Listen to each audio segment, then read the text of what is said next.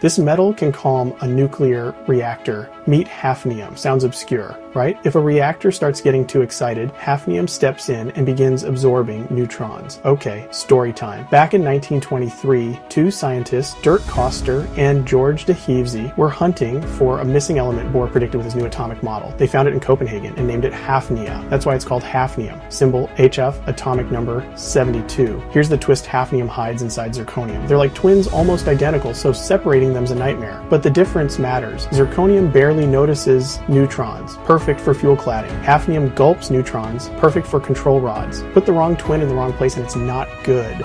Uses that touch your life? Your computer chips? Hafnium oxide HFO2 replaced silicon dioxide as the high K gate material around 2007. That let transistors shrink without leaking.